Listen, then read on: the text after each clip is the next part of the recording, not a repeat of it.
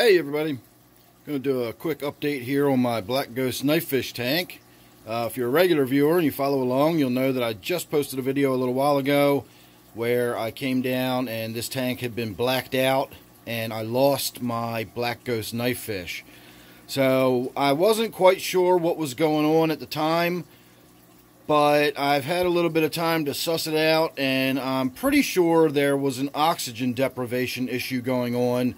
Not 100% sure why that is. I've got pretty good circulation in this tank. It probably could be better, but the circulation alone should allow for a fair amount of gas exchange at the surface. Now, I will say, prior to me putting this Airstone in here, the surface did have a fair layer of that biofilm on there, and that biofilm does prevent, or at least reduce, the gas exchange when you've got, you know, that the whole surface is covered in that sort of scummy film.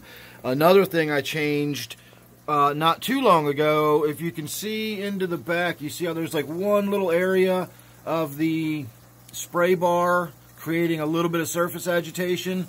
I used to have the spray bar rolled in such a fashion so that one little section of holes was actually spraying down the back glass, and all the other holes were spraying up towards the surface, and that gave me a lot more surface agitation. And I'm not sure, I know I did it for a reason. I can't remember what the reason was now, but I rolled that bar around so that it was the other way around. Most of the water was being sprayed down the back glass, and only that one little section was hitting the surface. So I hadn't really even thought about that before I blacked the tank out. So that is another, you know, that's my bad. I definitely should have considered what was going to happen when I turn the lights out, because plants do produce oxygen while they're photosynthesizing. While you got the lights on, your tank will be very oxygen rich. But when the lights go out, the plants actually use oxygen and it can deplete it from the tank. So you've always got to have good vigorous circulation. Most people recommend an Airstone. I personally don't like them. I've never found a need for them unless I'm doing something specific. And I've only started blacking tanks out over the last month or so. I don't have a lot of experience doing this. I've always fought algae in other ways. So now that I'm blacking this tank out, you know, I've lost a couple fish. I'm beginning to realize that if I'm going to do this, I really need to put an Airstone in the tank when I do it. So that's a valuable lesson. You know, it was a costly lesson, but that's usually the way it goes in the fish world. You know, that's the most expensive lessons are the ones that get driven home. So hopefully my lessons can help somebody else. You know, if you're going to do a blackout in your tank to try to fight algae, I definitely recommend it. It seems to be a pretty effective method on some types of algae, which I'll get to in a moment.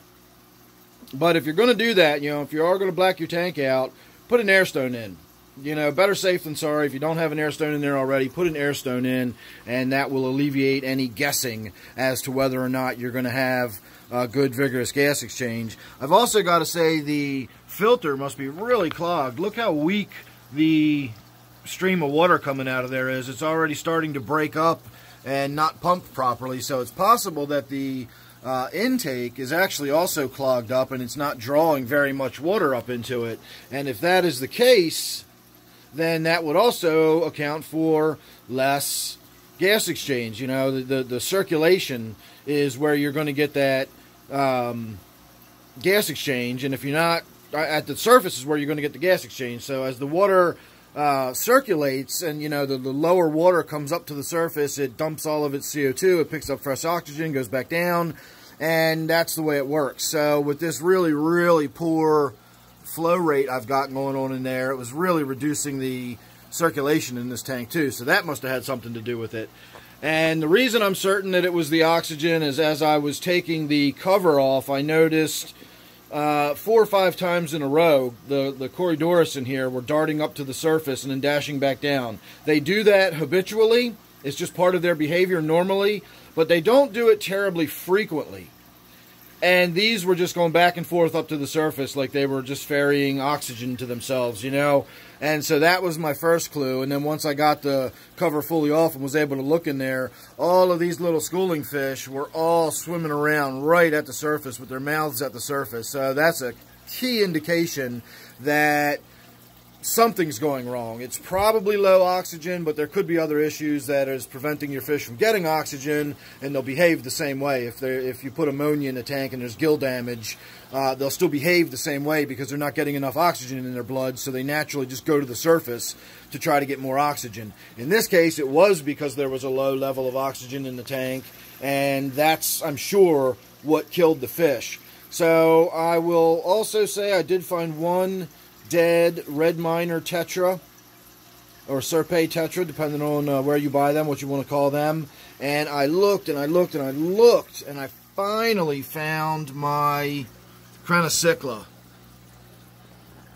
It has moved into where the black ghost knifefish used to live, and I know it's kind of hard to see, but right in there is where my little Cichlid is. If you can see that movement in there, that's my little dwarf pike cichlid. So that's what I was really worried about.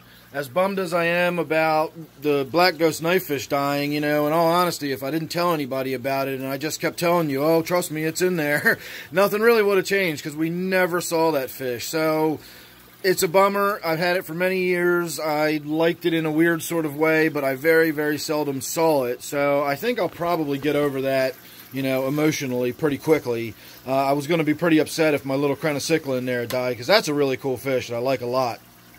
So that was it. That was the sum total of my casualties. I lost my black ghost knifefish. I lost one Serpei tetra, and I lost none of the algae, which was the other point of this video. It just kind of bums me out. I've gotten in here and, you know, pulled on it. It's not even like it's dead or dying, or it's lost its structure or anything. It's just as thick and green and healthy as the day I blacked out the tank. Now, I will also say that I blacked out the tank Wednesday night, and it is Saturday morning, so it hasn't even been a 3 full day period. But after what just happened, that's fine. I'm done. I'm not blacking this tank out anymore.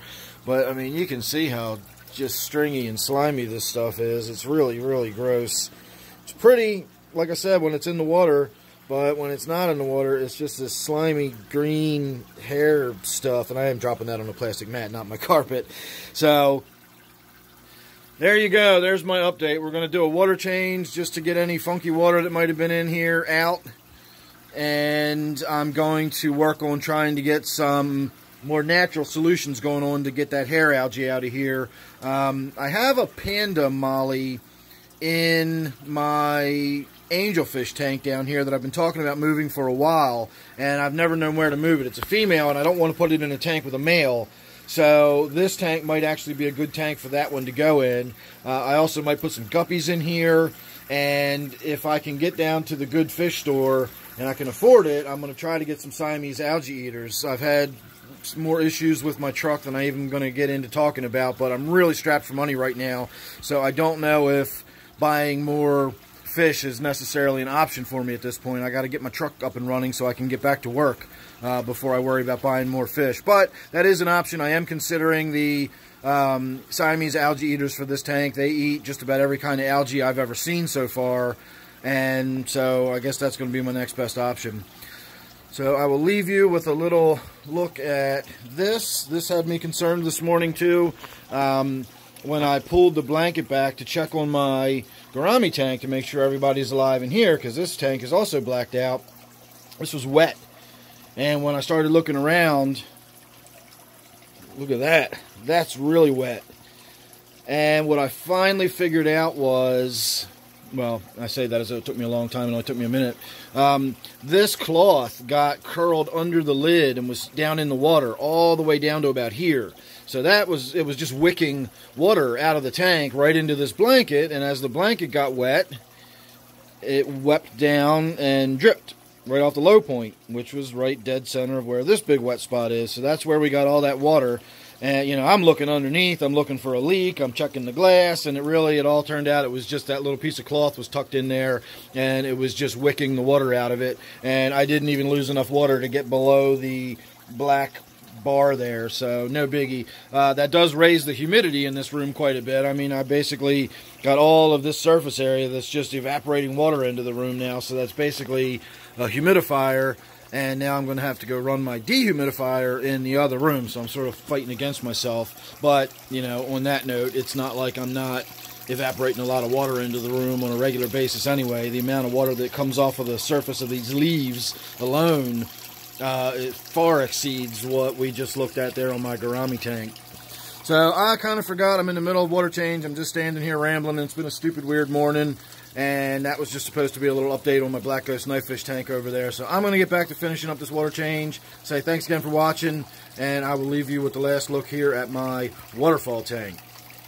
So thanks again, and I'll see you real soon in the next one.